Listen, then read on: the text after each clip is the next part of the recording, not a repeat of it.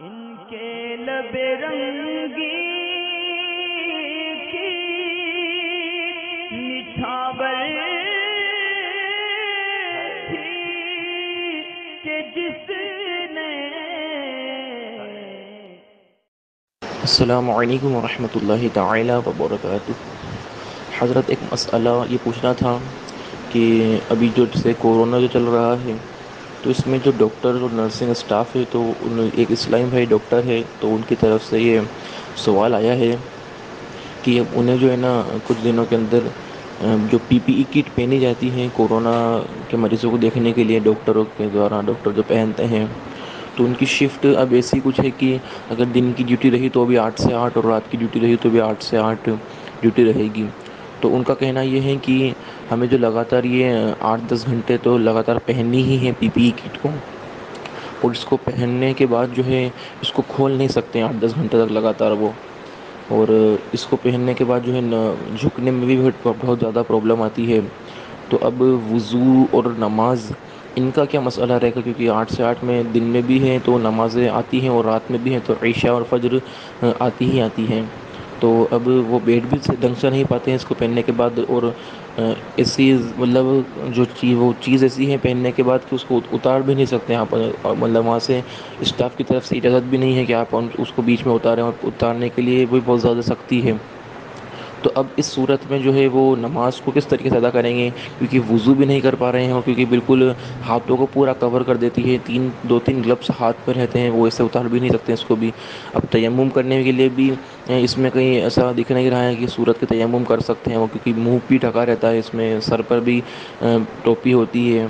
तो अब इस सूरत में वो किस तरीके से वुज़ू या तयम्मुम या फिर नमाज जो है तमाम तरीक़ेकार किस तरीके से अदा करेंगे, कोई सूरत हाल रहेगी रियायत की या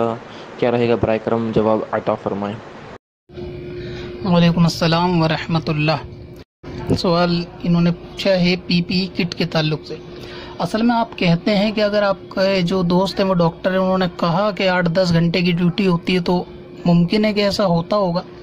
वगरना ये कि मेरी मालूमात के मुताबिक किट पहनने वालों की ड्यूटी जो इमरजेंसी वगैरह में होती है वो 6 घंटे की होती है, और उसकी वजह भी यही होती है कि उसको पहनने के बाद बंदे को खाना पीना वॉशरूम वगैरह की दिक्कत होती है, तो इसलिए उनको 10 घंटे की ड्यूटी उस किट में नहीं देते, क्योंकि 10 घंटे तक किसी को भी टॉयलेट वगैरह रोकना पॉसिबल नहीं है। तो इसी तरह उनकी ड्यूटी जो है वो मैक्सिमम 6 घंटे के करीब की होती है। इस तरह से मेरे पास मालूमात आई है इमरजेंसी के डॉक्टर के ज़रिए से। हाँ, अब अगर ऐसा है कि आपके दोस्त कहते हैं कि 8-10 घंटे तक होता होगा, तो मुमकिन है ऐसा उनके साथ हुआ हो, लेकिन ऐसा लगता नहीं है, क्योंकि डॉक्टर इस चीज़ से वाकिफ़ हैं कि ये किट पहनने के बाद बंदा इसको एक मरतबा पहनने के बाद उतारेगा नहीं, और जब उतार नहीं सकता तो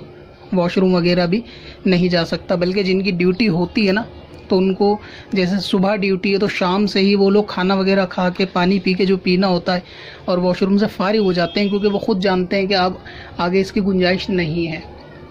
इसी तरह जिनकी ड्यूटी रात में होती है तो वो दिन में थोड़ा कंट्रोल करते हैं खाने वगैरह से और पानी वगैरह से, जितना पीना होता है एक लिमिट टाइम तक पी के, और वॉशरूम वगैरह से फारिग हो जाते हैं। फिर किट से पहले ये कुछ दवाई वगैरह भी खाते हैं। अब शायद ये इम्यूनिटी पावर की हो या भूख प्यास ना लगने की दवा हो, ताकि किट में इनको कोई तकलीफ़ ना हो। लेकिन अगर ऐसा मसला है जैसा कि आपने बयान किया, किट पहनने के बाद अगर बंदा जो है वुज़ू या तयम्मुम दोनों चीज़ें नहीं कर सकता, पहली बात तो इस सूरत में तयम्मुम हो भी नहीं सकता अगर वो करना भी चाहे तो, क्योंकि जहाँ पानी मौजूद होता है वहाँ तयम्मुम की इस तरह से सूरत नहीं बनती। दूसरा ये है कि अगर ड्यूटी रात में है तो ईशा या फजर में से सिर्फ एक नमाज का मसला आएगा, तो बेहतर ये है कि किट पहनने से पहले अगर ये टॉयलेट वगैरह पर कंट्रोल करेंगे, जाहिर है कि नहीं जा सकते, तो किट पहनने से पहले अगर ये वुज़ू कर लें और अपने वुज़ू को बरकरार रखें उस किट के अंदर, तो उम्मीद ये है कि नमाज इस सूरत में पढ़ी जा सकती है। अब नमाज में ये कि चेहरे पर जो मांस है सिर्फ उस मांस को जाहिर है कि हटाना पड़ेगा, और शायद इसके अंदर मांस अंदर जने होता है या ऊपर से सिर्फ एक ट्रांसपेरेंट जो है वो हेलमेट टाइप कवर होता है, ट्रांसपेरेंट होता है, उसमें से खैर आर पार जो है वो नज़र आ रहा होता है, वो शायद ट्रांसपेरेंट ही होता है। तो इस तरह से वो नमाज़ पढ़ लेंगे। और अगर ऐसा है कि वज़ू अंदर उन्होंने किट पहनने से पहले कर लिया, लेकिन अब मसला ये है कि गैस खारिज वगैरह हो गई अगर, तो उसको तो नहीं रोक सकते, तो फिर वो नमाज जो है ना वो पढ़नी पड़ेगी, यानी इसमें नमाज छोड़ने की गुंजाइश नहीं है। अब या तो अपनी ड्यूटी इस तरह शिफ्ट में एडजस्ट करवाएं, मसलन ये कि मगरिब से फारिग होने के बाद फ़ौरन ड्यूटी लगवा लें, जैसे कि 8 बजे लगवा ली, ताकि वो ड्यूटी जो है वो 3 बजे तक ख़त्म हो जाए, और किट उतारने के बाद वो ईशा पढ़ें और कुछ देर बाद फिर फजर पढ़ लें। तो इस तरह जो है एडजस्ट हो सकती है। या फिर ड्यूटी रात को शुरू हो 10 बजे से, ताकि ईशा ये, या 9:30-9 बजे से, ताकि ईशा ये पढ़ लें और फजर से पहले ड्यूटी ख़त्म हो कि फजर का वक्त बाकी हो रही है, किट उतारते ही फजर की नमाज़ पढ़ लें। तो इस तरह हो सकता है अगर ये आपस में यानी डॉक्टर वगैरह से वहाँ पर बात करके अपने मामलात उनको बता दें, या इनकी सपोर्टिंग टीम अगर इनको इतना सपोर्ट कर दे, 1-8 घंटे का आगे पीछे टाइमिंग के हिसाब से कोई और उस वक्त वर्किंग कर ले और ये इस तरह एडजस्ट कर पाए तो कर सकते हैं, वरना किट के अंदर ना वज़ू हो सकता है उसके ऊपर, और ना ही तयम्मुम हो सकता है, और ना ही उस किट पहनने के बाद नमाज माफ़ होगी। पत्थर में असल लाले पुरनवार